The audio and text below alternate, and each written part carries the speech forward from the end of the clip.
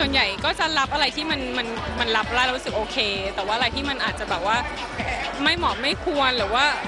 ไม่สมควรที่จะรับเนี่ยก็จะไม่รับอยู่แล้วอะไรเงี้ยค่ะเราก็ต้องดูด้วยว่าสิ่งที่เรารับเนี่ยมันคืออะไรมันเหมาะกับเราจริงๆหรือเปล่าแล้วมันไปมีปัญหาแบบพวกไปเบียดเบียนใครหรือเปล่าหรือไปท